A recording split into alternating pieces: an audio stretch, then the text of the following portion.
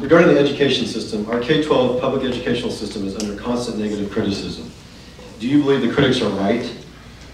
What would you propose to address the unequal funding among school districts and the high dropout rates, particularly in poorer districts? Big question. I will tell you this, that I had 5 children who all are college graduates, who all went to public schools. I've also been a big supporter of public schools. I've also given a lot of money personally to charter schools that were specialized doing certain things for children. It's my belief that there's 2 aspects to it. I think that, and both can be true, I do believe that there's efficiencies and things we can do to get more money to the students as opposed to administration. I do believe that we're underfunding education as well. We are, I think, somewhere around 47th or 48th per pupil funding. What made California great in the 1950s and 60s post-war was we made 2 massive investments. We made investments in infrastructure, we made investment in education and the future education of our children.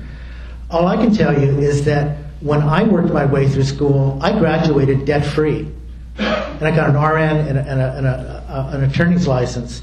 My children, with being heavily subsidized by the Bank of Dad, they still came out heavily in debt. And so, you can say, well, we got to hold taxes down or fees, but what we're doing is we're loading more and more debt and fees upon our kids, and they're graduating from school with massive debt.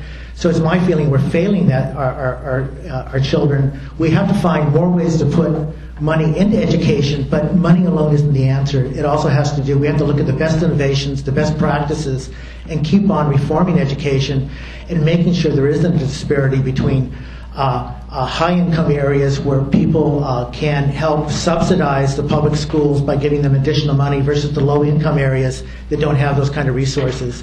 The one thing we want in California and the nation is social mobility, where people can do better than their parents did, and we're losing that. Thank you.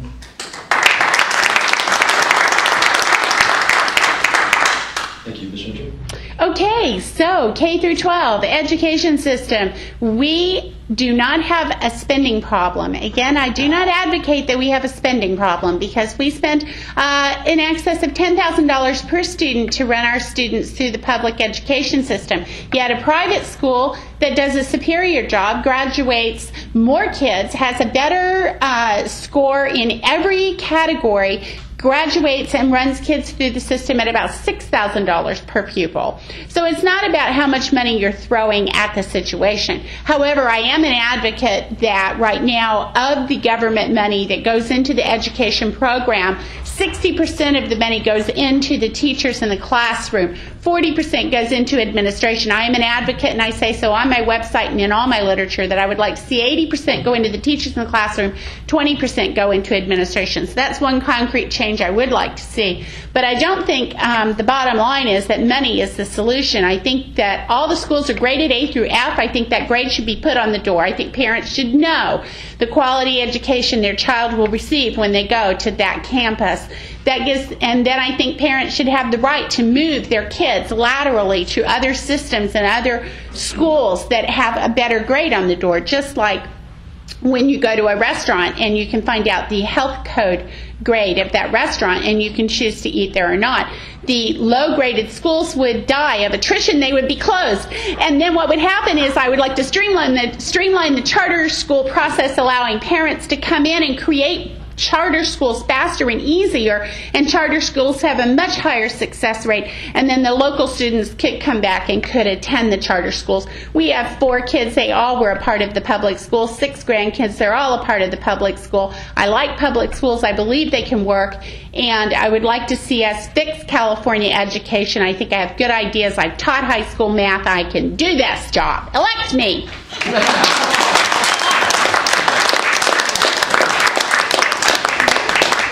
Thank you. The last question will be part of your closing remarks, for which you each have 5 minutes. We'll start with you, Mr. Allen.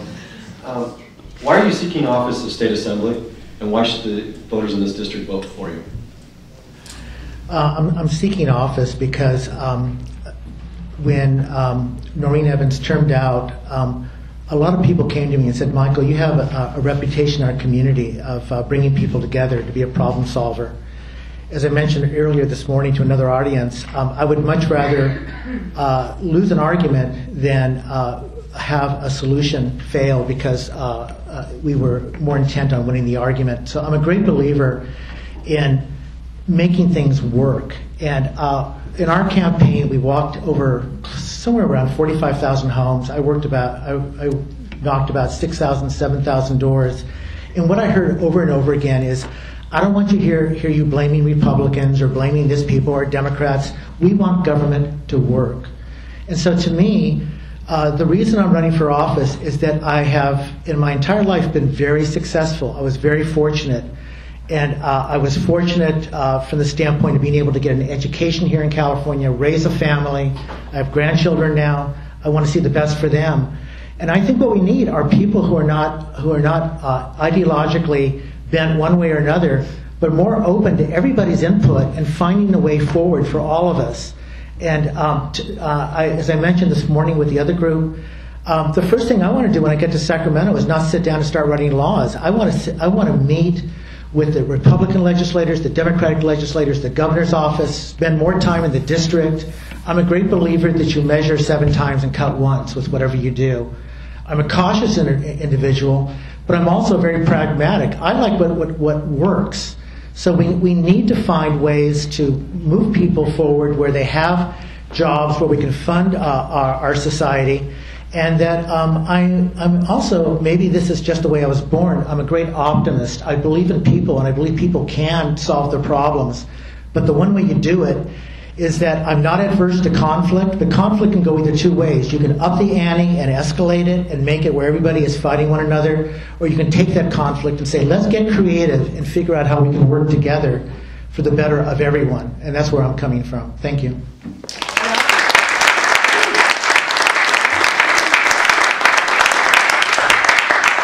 Thank you, Ms. Mitchell.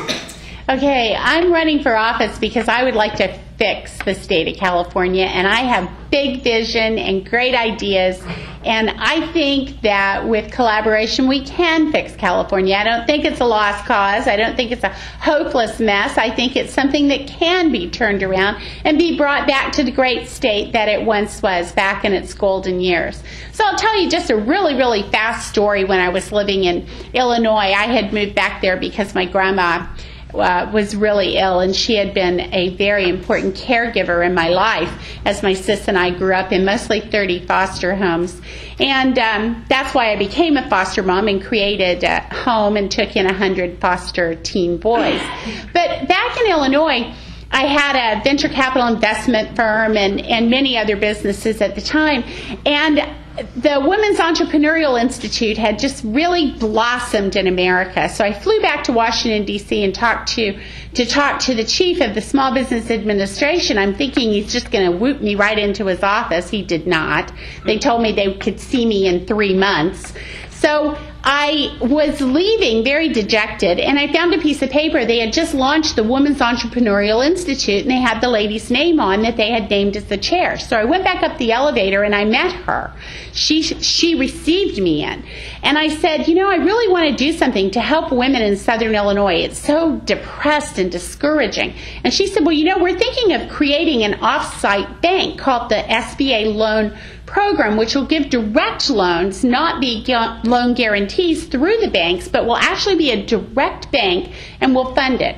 So we ended up, I was the pilot program. I created the program. It was in Southern Illinois. We opened the bank. It was funded, and we had about $4 or $5 million, and I could put up to $500,000 loans in these women and minority-owned businesses.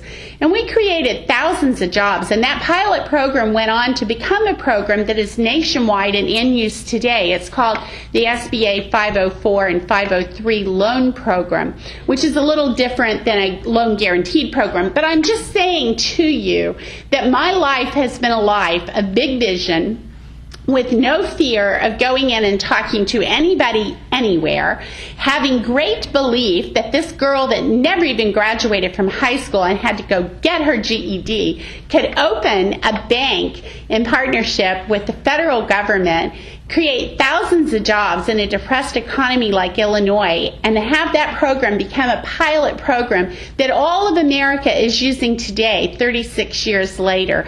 I am a woman of big vision. I am a woman you can trust and depend on. I am a woman who will make a great state legislator. You need to vote for Doris Gentry. Thank you.